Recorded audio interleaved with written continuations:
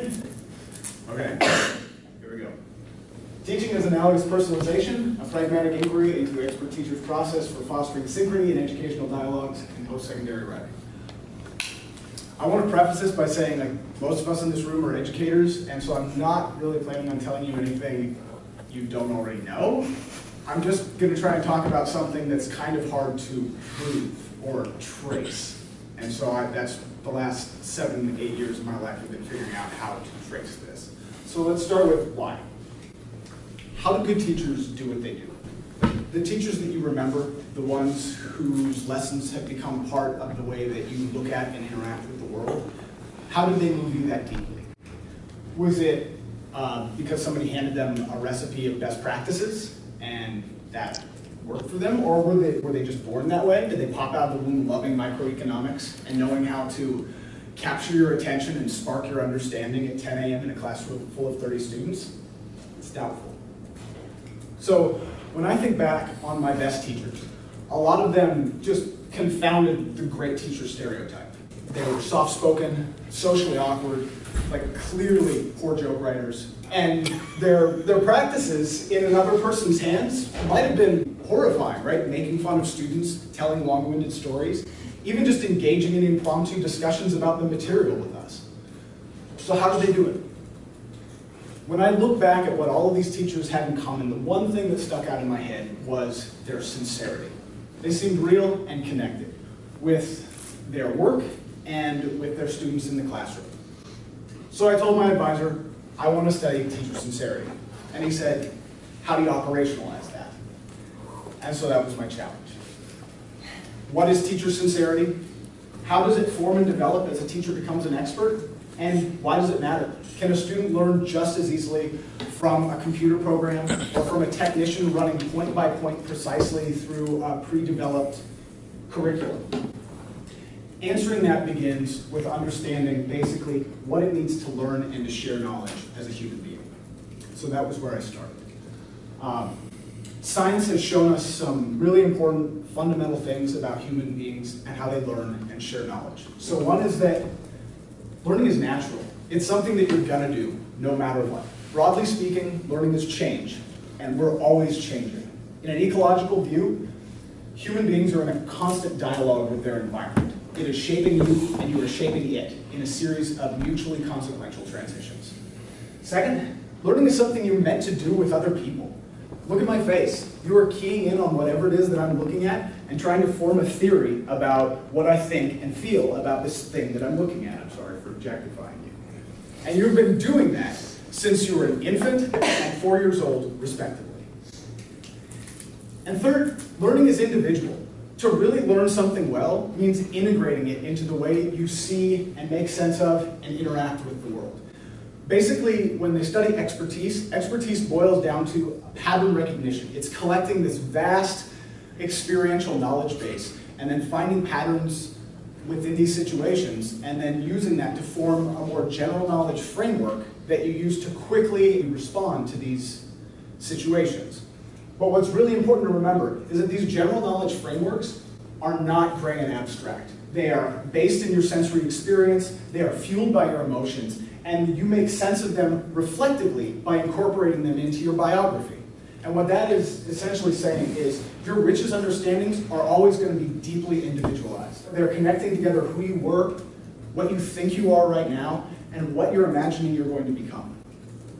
So these basic realities have important implications in schools. One, learning is polyphasic. When learners are learning, they're always learning more than one thing at a time. Part of that may be the lesson that you intended, but they're also going to be learning a ton of other information.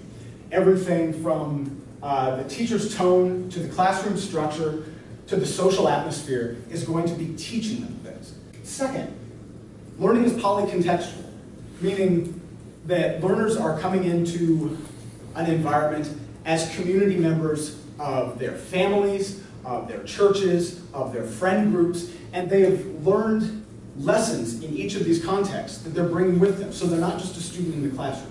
And they're trying to incorporate, how is this classroom like my last experience? How is it different? Who am I supposed to be in this situation? And how do I get what I want out of that exchange? And third, learning is persuasive. when you think about the integrated way that emotions, thoughts, and motivations work together as a learner learns, all of those things are involved every time they look at an assignment and say, what is worth looking at, what is worth thinking about, and putting effort into here. These things all work together. And when you think about that, this makes an educational leader fundamentally important in learning. Lawrence Kremen says that education is the deliberate, systematic, and sustained effort to transmit, evoke, or acquire knowledge, attitudes, values, skills, sensibilities. I want to focus here on the sustained effort that's deliberate, right? It is an intentional and persuasive act. And so, if you want education to work like that, you have to, that requires more than the monologic telling of instruction. This sort of like skill running and skill testing of learn this, say this, do this, and let me watch that and tell you if you did it correctly. It takes that dialogic coordination of teaching, which is that step-by-step personal process of shaping a lesson and guiding attention, right? So not just saying, do this, but try this, look at this, think about this. Do you understand? Is this making sense to you? Is this helping? Those kind of interactions stimulate deeper change in people beyond their rote performance on skills. This is the kind of teaching that gets people to connect material with their own lives, to expand their awareness and values, and to transform in their characters. So, looking at education in this dialogic way as a complexly personal, situated, and motivated exchange can become a really important tool for looking at classroom exchanges and figuring out why one situation works and another one fails, given very similar content and very similar methods. Why does one work? Why does the other not? And fields like writing studies that take a rhetorical and pragmatic view to education end up being really valuable here, because they highlight, with this sort of rhetorical approach, why the social-emotional foundations matter for academic outcomes. The traditional mindset of rhetoric is that effective communication incorporates both conveying an understanding of material or sparking that understanding in someone else, and also persuading them of that position's value. And that is very helpful for orienting us as teachers and as researchers toward the dialogic challenges in schools. One of them is crossing thresholds, that learners sometimes have to undergo really intense changes in their worldviews and habits in order to orient to another discipline. And teachers can help this by recognizing that their classrooms do have these threshold concepts, these things that are alien to a student's understanding, and by creating dialogues where students are stepping into those ways of thinking and thinking like that. Another dialogic challenge in schools is this idea of fostering dispositions. And that's the idea that in order for a student to use their material beyond the classroom, they need to understand that use outside of the classroom context. And this, again, is something that teachers can nurture in dialogue by changing things from answer finding, what's the thing that I want you to understand, to problem exploring, like, let's look at this issue, how can we solve it, or what can we do about it? And then also creating space within these lessons for students to apply these ideas in different situations. A third thing that it helps us to focus in on is respecting student agency.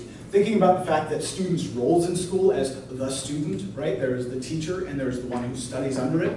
And these sort of performative definitions of success can really limit students' feeling of purpose and power in an educational exchange, and also lead to overlooking the very creative ways that they sometimes apply this knowledge. And again, teachers can support students owning and integrating their knowledge by recognizing students' agency, looking for the underlying sense in the things that they offer up, and offering genuine opportunities for them to take a leadership role, make executive decisions, all of the things that actually foster expertise when you're learning. So, in a nutshell, educational dialogues are personal, practical, and principled, and learning how to lead them as a teacher takes a lot of time, effort, and reflection. So that's the focus of my study. How do expert teachers come to their personal, practical, principled understandings of educational dialogues? I'm going to take a drink right now because my teeth are sticking to my mouth.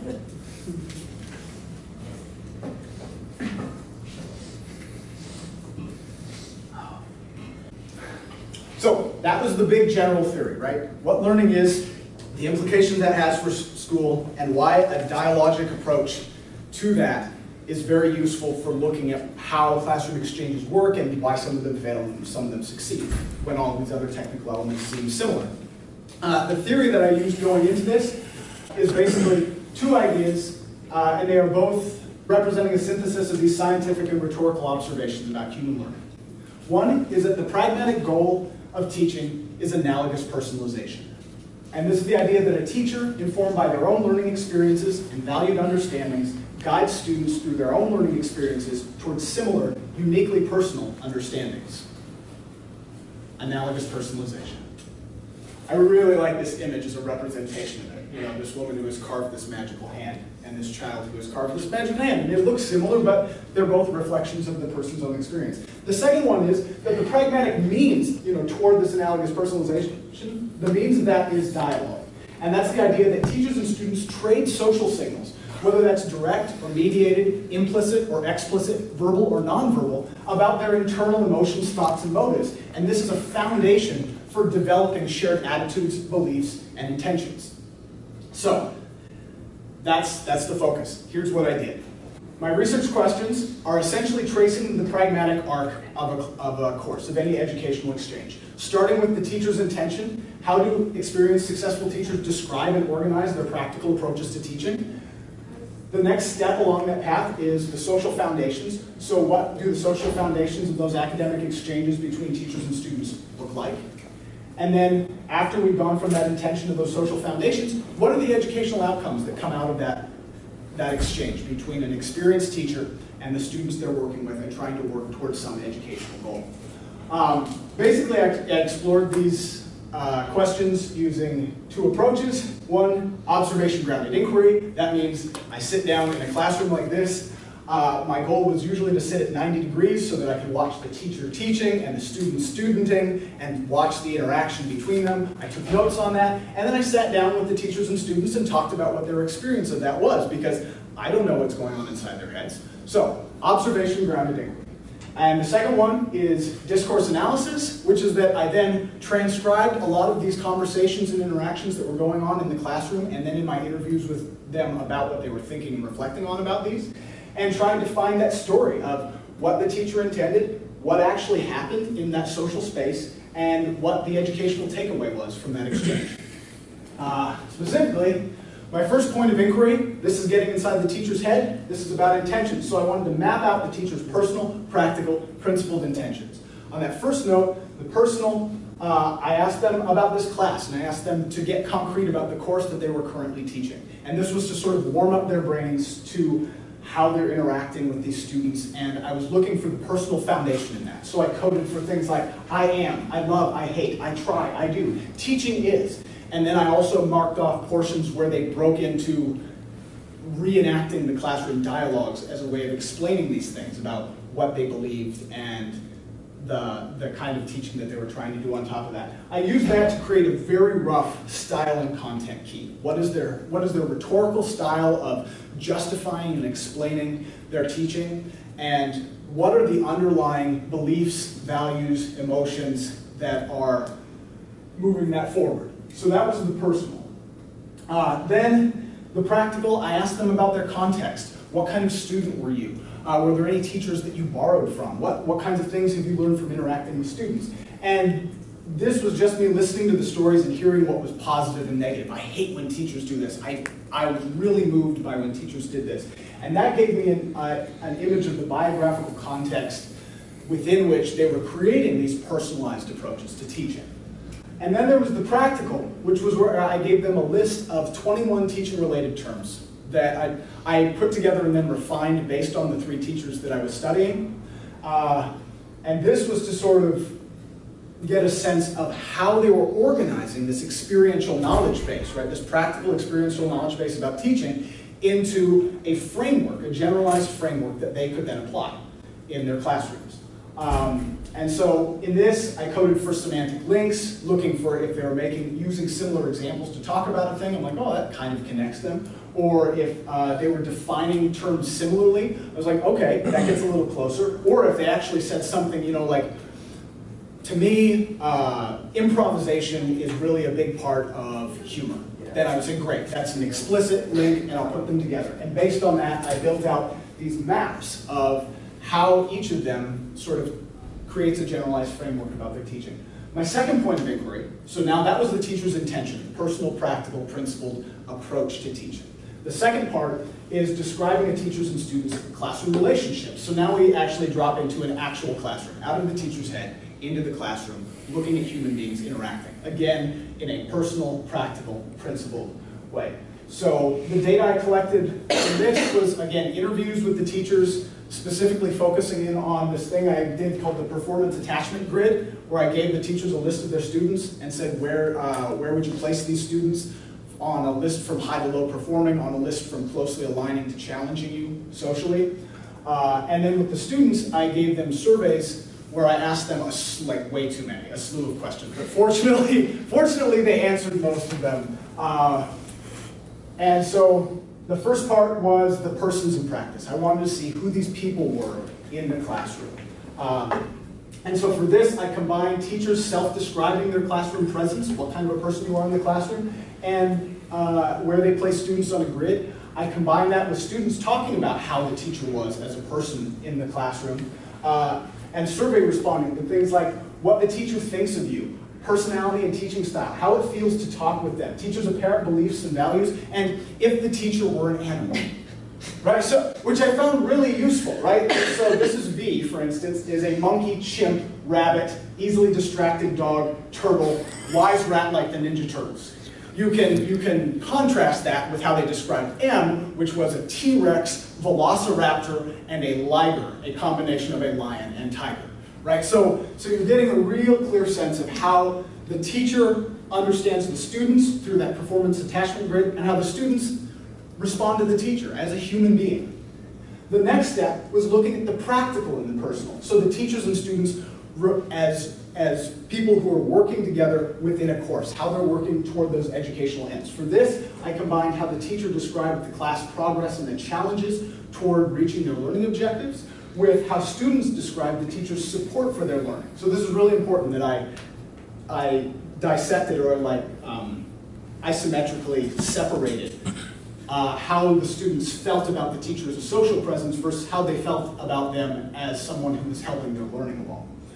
And so these were things like, what is the teacher's delivery like, and how is this class? And so I had them rate these on Likert scales of, how offensive was it, how entertaining, how conversational. And this gave me an image of how they work together toward course aims. The third part was looking at the principles in practice. And by this I mean, why are you there in this classroom? So for this, I combined the teachers describing their core educational aims for the course. When you get to the end of this course, what do you want students to have taken away? And I combined that with students describing the teacher's educational aims for them, like what does the teacher want you to get out of this course? And also their own personal reasons for taking the course, which is really important because when you talk about their personal reasons for taking it, it's things like you needed to fill a general education requirement, it's a prereq, all of these, like they're in the classroom not all because they're in love with writing. And this really highlights the fact that teaching is this persuasive endeavor, because that's not what the teacher's about, right? They're not saying, I'm in this classroom to make sure that people get all their GE requirements filled. They're saying, I want them to learn something about the value of this writing for them as thinkers and as people out in the world. And so that becomes this image of why the teachers and students are there together working in the classroom. And then my third point of inquiry, so we have the intention, we have the social foundations, and now we have the pragmatic arc of the course that plays out on top of that, what the learning progress is. And so that starts with the persons in practice, defining the educational environment. And so for this, I traced reliable patterns in the teacher's style and manner. I started off with my ethnographic field notes and said, what are things that these teachers are doing over and over again that sort of defines their course and what students can come to rely on and expect in that course. Second, I looked at the practical and the personal, tracing the maturing dialogues within that environment. So the teacher's doing this, they're interacting in this way, creating this environment, the students are responding in this way. What kind of conversations are coming out of that? And then the third was looking at what the educational takeaway was. By the end of the course, how are these conversations different than they were at the beginning? What has happened? Where has this gone? So those were my basic, it's a lot of data. but that's essentially what I was looking at. So what did I find? What did I learn about how expert teachers do what they do? So let's go back to my 3 questions. 1, teacher intention. How do experienced, successful teachers describe and organize their practical approaches to teaching? The answer is essentially like experts. They have vast experiential knowledge bases, which they've distilled into simple seeming heuristics that support a quick ability to recognize patterns and formulate responses in educational dialogues. So within the 21 terms, it was really interesting to see that these are just some of the realizations that they came up with. They had many similar realizations about what teaching in a writing classroom was. But, really importantly, they were organized idiosyncratically, meaning that all 3 of them mentioned on their own without any prompting. This class is improvisation, every class is improvisation. The course cyclically revisits basic lessons. Like, these were all things that they mentioned. But the way that they organized them in when I mapped it out was idiosyncratic. So that was V, this is B, and this is M. And you can see that whereas V had everything oriented away from in-class correction, just like please, anything that doesn't stress the students out. B was all about creating this student-centered learning atmosphere and modeling questions. And M is essentially everything away from apathy. Just be credible, be sincere, test people, be involved in the class. And so they were all arranged around distinct values-based priorities and grounded in experience patterns from their own educational dialogues. And so this is just a sample of my field notes from the classroom. And even though I have not described these teachers very much already, I hope you can recognize this is not something that all 3 teachers would say. This is something that only this student, like this teacher, would ever say. I want you to underline this in your blood, right? And having conversations with students like that gives you a distinct experience-based pattern of what educational dialogues in a classroom are. Because if you don't talk like that, you don't have students responding in the way that students would respond to this. So we have 3 upper division writing courses with 3 very distinct philosophies. So for V, it was a friendly, humor-laden, see one, do one approach. For B, it was a student-centered, feedback-driven, exploring and growing approach. And for M, it was a stringent, professional, self-described, hard-ass approach. And when you look at the justifications for this, V has very rational, logical justifications for the way that he teaches this course, which is that students get terrorized by teachers and stressed out by academic environments at the college level. So please, let's bring some balance to the force. But when you then explore his answers, they are based on these personal foundations of his childhood struggles with strict religious teachers and his sort of renaissance when he got to grad school of this warm bath of a person saying, oh, please come in and like welcome to the conversation. And so that became the foundation for his personal determination to make writing courses relaxing and enjoyable experiences for the students. When we look at these justifications for her student-centered, feedback-driven course, again, very rational. Educational research findings back up that like this is the way that we can help students learn. Also, I have a background in character education, teaching the whole person. So she had very, very reasonable justifications for her approaches. But she also had these personal foundations of when I was a kid, people stifled my creativity. And then when I got to college, I was part of this rebellious 60s peer culture, and that was where I really grew. And this teaching was a part of this larger context of my personal environment, and I was bringing that into the classroom. So I want to make sure that my classroom is the same. It's full of where students can explore and define their creativity and also feel like their peer group doesn't disappear when they walk into this classroom. It's a part of it. And then finally, when we look at M's stringent, professional, hard-ass approach, again, a very reasonable justification. Students want to know what the rules are, and they need preparation for the real world. He said the worst thing you can do is send a student out into the world saying, like, I've had a good time partying, and now I have no preparation for the real world. Very reasonable justification, but he has personal foundations for this, which is that as a student, he never really saw himself as an intelligent or valuable person until teachers forced him to speak and spent time critiquing him in a way that made him feel like he was worth that time and attention and effort. And so that became his push for lighting the same fire under these quiet, brilliant students that are sitting in his classrooms. The second point social foundations. What do the social foundations of these expert teachers' academic exchanges with students look like? So the answer, light reflections of their personal experience-based values. When I looked at the 21 terms, I found this recurring pattern, especially within the terms that had the longest responses with the most reenacted dialogues, where they would break out and say, well, I'm trying to define this concept within my general knowledge framework abstractly, but it's not working, so let me drop down and just reenact what classrooms look like for a second.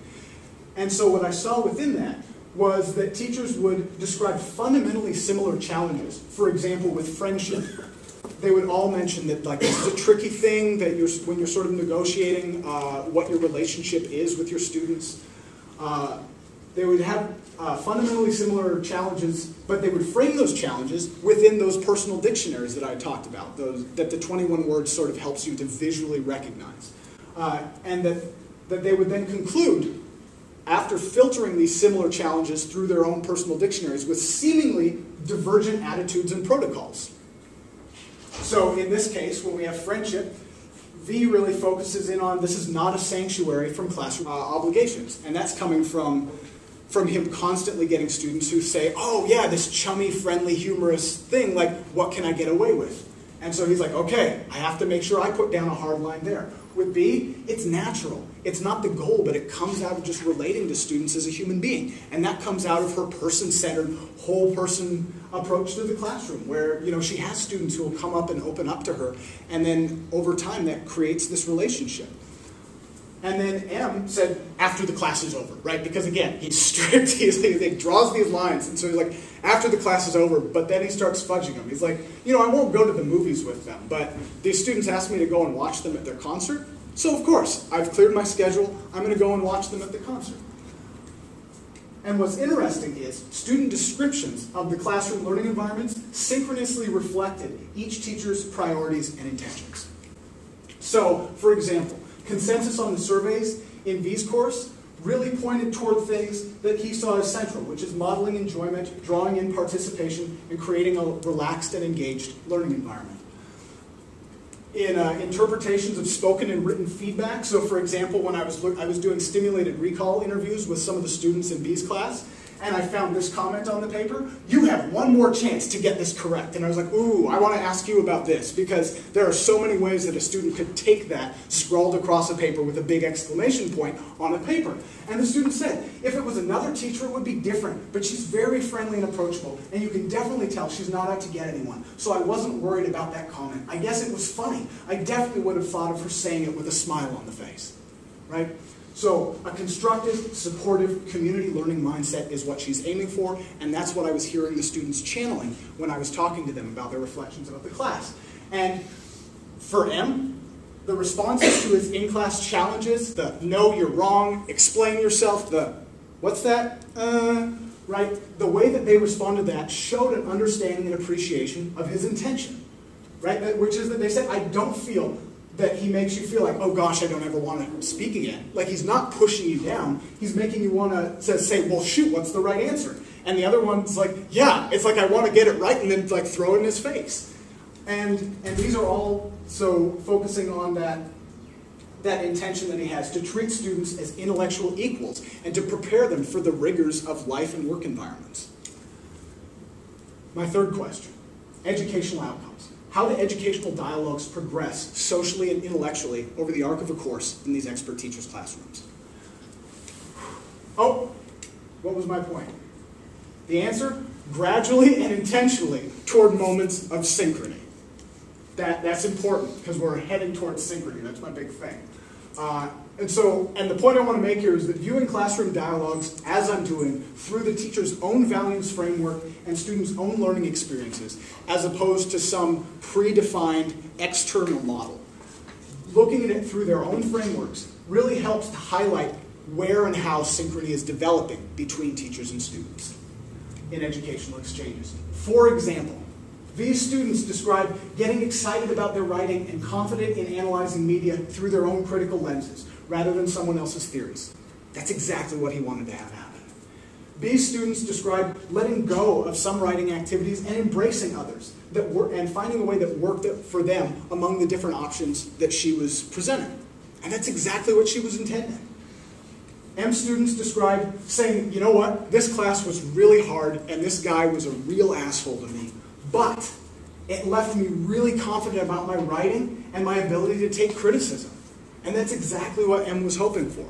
There were students describing how they can go out and how much joy they were having correcting their friends on their writing. That their friends would say, hey, look at this. They say, oh, this is wrong. You have nominalizations. You have a dangling modifier. And they're like, it's so fun to do that now. And I wouldn't have been able to do it if he hadn't been kicking my butt for a whole quarter.